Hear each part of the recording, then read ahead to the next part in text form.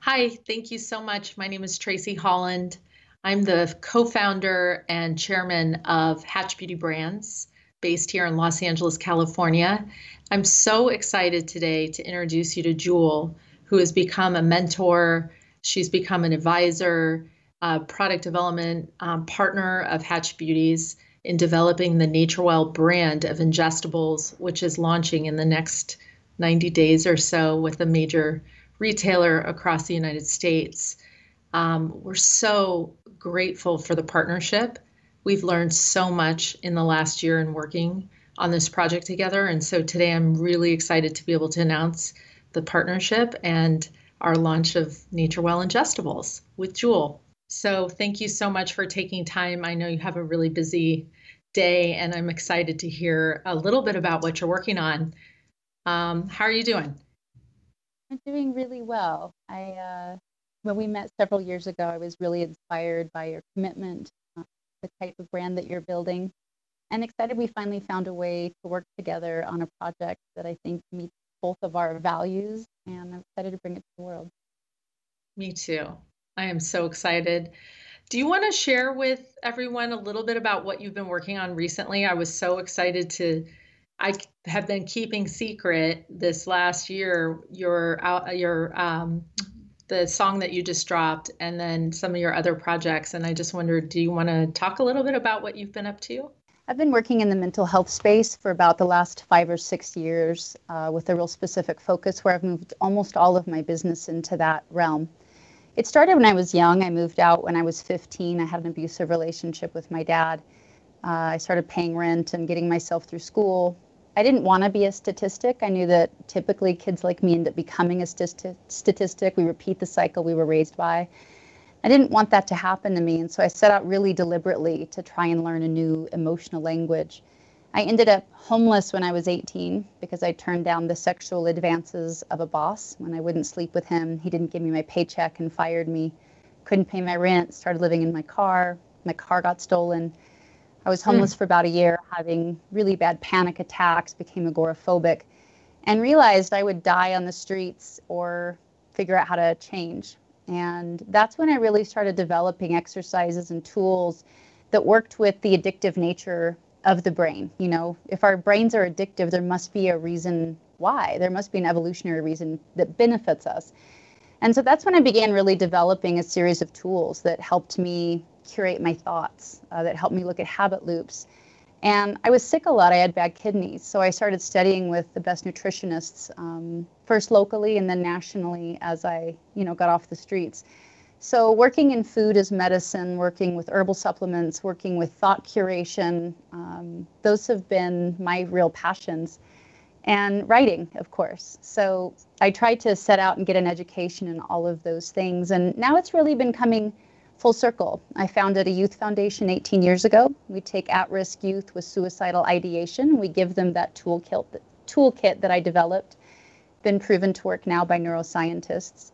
We work with their nutrition, we work with their supplements, and very proud, 95% of our kids earned their own scholarships, 90% of them are Ivy League, and they Mm. understand the importance of sleep and nutrition. It's amazing. You've given the world so many incredible gifts. Your music, your writing, and the education you're doing for these young people, impacting people's lives. I think the thing that I was most inspired by when I first met with you, your presence is incredible, but your true passion about eating and wellness and well-being, kind of the all aspects of the holistic person was really where I found such a connection to you and was so inspired with all the work that you've done in the wellness space, in the mental health space, and being in the well-being space. Talk to me about, in terms of your involvement with Nature Well and Hatch Beauty Brands, what was it that you saw as a vision for yourself in bringing a product line to life or to translate some of the work that you've done into actual product? It's funny. All my fans ask me about my skin. How can they get skin like mine? And it's not just a one simple thing like use this one eye cream. It has to be a holistic approach. It has to include diet. It has to include ingestibles, as well as topical things. It has to include mindfulness and meditation. We have to handle our stress levels. So when you and I met, I really saw this amazing and exciting opportunity to marry all the things that I love, which are quality ingredients that we know work, letting people have relief for pain points, whether it's a lack of sleep or solving for anxiety or wanting to increase the elasticity of their skin, whatever the needs are, and helping deliver things that are holistically balanced. So with our Nature Well line, we're able to have teas, ingestibles, vitamins, collagen, as well as topical products. And I feel really good about this because it fits my need to have a holistic approach. And I know it's something that Hatch Beauty brands and especially Nature Well really care about. Yeah. It's actually been such a dream come true for me over the last year to have such learnings in the space of wellness and ingestibles. And I mean, healthy lifestyle does make a difference, right? Exercise every single day has been my go-to for my own mental health and my own well-being and being able to sleep well at night.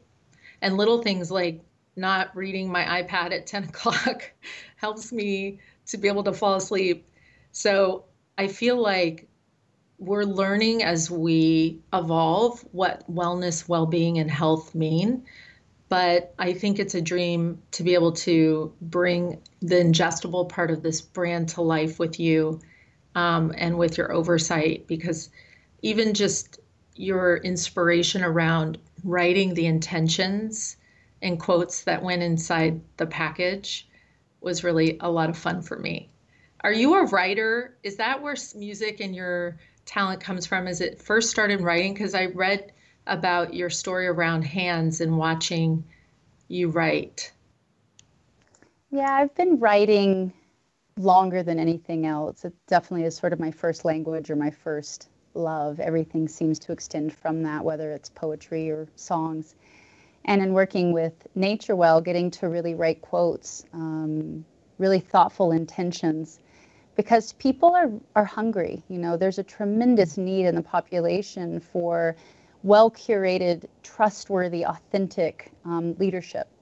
And what I really love about our partnership is we can supply that in a really three-dimensional way, with the types of products that we're making, with the intention in the packaging, with the way that we want to interact with our consumer. It just has a very authentic, streamlined, really consistent feel, and I really love that. One of the other things that I thought was interesting, as we talked about this, was the idea that we're bringing what I would consider to be kind of a prestige perspective with some of the ingredients and the thoughtfulness around the solutions and the natural aspects and the heritage of some of these passed down ingredients that have gone generationally, Chinese medicine and all of the wisdom that goes into the natural ingredients, and then bringing those into a more mainstream environment for a more mainstream customer to have a very easy problem solution approach. And even as we think about where we're going to be launching Nature Well and what we're going to make available to the customer, in terms of next generation of product for what I would call an everyday consumer, where they'll be able to buy and find Nature Well in their local market, where do you see this trend going for wellness and health and ingestibles? What's your instinct as to where we're headed? I think two things. One is the marketplace is really saturated. Being able to get online and look up products. There's so many products, it's overwhelming. So I think having really trusted ambassadors that can help curate where we know we can go to that person for great advice. That's what my fans have really looked to me for. I know it's where I can help them save time. They trust me, they trust my research. And I think that type of thing's really needed, and making sure we defend that authenticity more than anything else. The other thing is that I think democratizing wellness, something I'm very passionate about, is it was hard for me to acquire the amount of education that I have in the wellness space. It's been 30 years of learning, of trying to find the best doctors, of finding the best experts. The only time I've actually ever name dropped my name wasn't to get a restaurant table. It was to try and find the best doctor that are like rock stars in their own right, and they're very hard to get a hold of and to learn from. And not everybody has the time that I've had, much less the access or ability to do that. So I feel like it's a responsibility to be able to pass that on, to take what I've learned, make sure I can disseminate it. You know, I love creating high quality products that are affordable, that democratize wellness. You should be able to get high quality, good ingredients that work, that make you feel better, that are affordable. So for me, that's where I really love our focus. That's why I love our partnership, is sort of that masstige aspect. I'd love to hear your thoughts on that. And really, I know experience drives so much of how consumers engage, and that's something you're so great at. Where do you sort of see these trends going the next 3 to 5 years? You know, it's interesting. I'm noticing all the candles that you have behind you. You know, this experiential sensorial approach to wellness is so multidimensional in terms of how I think consumers are going to start to become aware of how well-being and balance makes an impact on mood, and how well-being and balance makes an impact on how they interface with their family. So I would say that as Hatch is innovating and looking at next generation product, we're really being thoughtful about the fact that we're talking to a whole person. So even the transition into your feminine energy, right? Going from your daytime job where you do a board meeting and you meet with the bank, and then you have your private equity partner and you're really wearing your armor, and then making the shift or transition into being at home and being with your children and feeling like you want to rebalance. Things like lighting a candle and changing the scent and the temperature in the room. And then, at least for me, and what I know that our research is showing, is that customers want wellness in all of these various delivery systems that aren't the traditional supplement. So if it means putting herbal tea additive into your favorite tea so that you can really get a benefit around feeling good or doing a mood uplift or taking down the stress, I think we have additives that are really interesting that go sublingual. Certainly the supplement gummies are a great way to be able to grab a little extra boost in your day by having ginseng or one of the gingers and putting it into a supplement gummy and being able to have a little sweetness with your wellness product. So I think as we continue to innovate together and look at what happens next generation product, we're going to get to play with some different ways to bring a total experience into that wellness environment that may be as simple as just changing the way the room smells, or changing how what you add to your bath, or the way you spice up your tea or your water and take that on the go. So I'm really looking forward to it. It's changed my life. I mean, beauty is a first passion of ours, and it's been a decade of doing that type of work, and it's been phenomenal. But I feel so excited to journey on with you into the wellness and ingestible space and really get as well steeped in that as we are in beauty. Yeah, I love treating what I call the whole human. Yeah. You know, a lot of times growing up, we only get an education in one area. You know, maybe I was raised in a family of entrepreneurs and we were taught business. But maybe my relationship fitness wasn't as great, or maybe my parenting fitness isn't as great, or maybe my physical fitness or my mental fitness.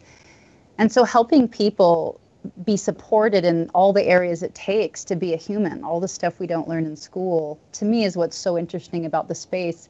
It's why I started the Wellness Festival in Cincinnati with Kroger, where we bring together so many amazing brands to be able to share with people, where it's information, it's medical, it's beauty, it's nutrition, it's physical. Again, just that idea of democratizing wellness. And I love what you're saying about scent, because, as you know, it skips so many parts of our brain and goes right to just one of the most primordial parts of our brain and goes right to mood elevation instantly. It can do things for us, scent, that very few other things can. So essential oils and scents, I agree, are really such an incredible and easy way to hack into a mood change. Yeah, we're going to have fun. Mm-hmm. And ultimately, if we're not having fun, we don't want to do it. That's yes, our I agree. Absolutely. Life is too short and it's too important to our wellness. Right? Oh my gosh.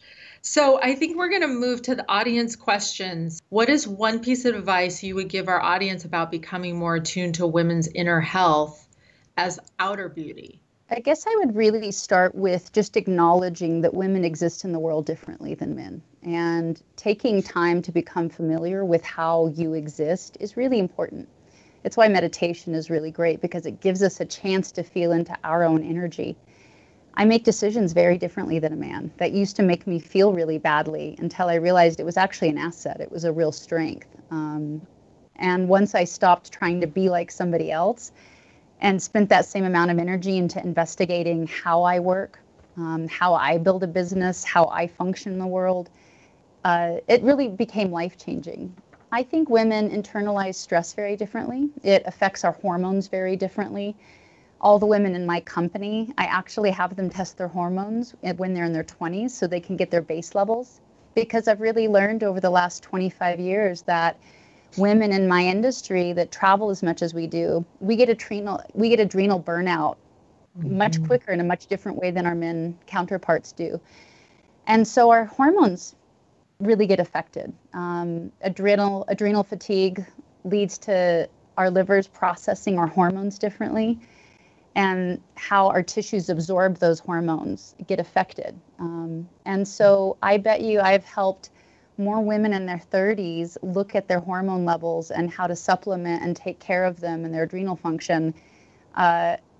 I mean, so many women, it's such a critical need. So learning things like that, learning how we process the world and our environment, and then how to support that, I think is really important, as well as realizing our mental health affects our physical beauty. I've had an incredibly traumatic, very stressful life, but I'm very proud that I've taken care of myself. I've always meditated. I've always had time to myself, to get away, to get quiet. I've really valued silence and made that a priority. And I really think it's one of the reasons I look like I do at 46 is because I've taken care of my internal landscape, and it's affected my external landscape. And the more we can teach women that self-care is beauty care, the better. It just helps incentivize them. No question. I am turning 40 again this year. I think it's my 8th year. It is a state of it's a mental state, right? But it's so true. Meditation absolutely unwinds the clock, doesn't it? Yeah, it affects our telomere health. I'm sure everybody watching knows about our telomeres and how that affects our aging. And Yes. you can affect the length of your telomere. You can take care of yourself and watch those levels change, those lengths change. And so I think it's important that we can, again, help democratize this type of information so people know what they can do. I would love to go through my hormone report with you at some point if we could talk about that. I'm down. I am totally down. What a gift. That's like the best. That would be the best gift. Incredible. I have a question for you from the audience. It said, Tracy, as you look at wellness, which categories represent big mass market opportunities moving forward? Can you give us an indication of what's next for Hatch Beauty? I would say we're going to continue to do what we know best, which is to really listen to the consumer, to be really thoughtful and mindful of what the retailer is needing and how we can assist by supporting with our trend information and our consumer feedback, what the consumer is looking for, and then continue to work with experts like you on the innovation of the product. Because without you, we don't have, our compass isn't set. So we need someone who has the deep knowledge and expertise, not only scholastically, but someone who's made and used these products on themselves and know that they work. So if we keep delivering on our consumer promise of what we make and deliver on that, I think we're tracking, you know. Jewel, thanks so much for your time. Have a wonderful evening. I know you have a big night planned, so I really appreciate it. And I'll see you soon. Thank you so much. It was a pleasure to be able to hang out with you today and get to share with people. And I look forward to seeing us on all the shelves. Yay! All right, bye. Bye.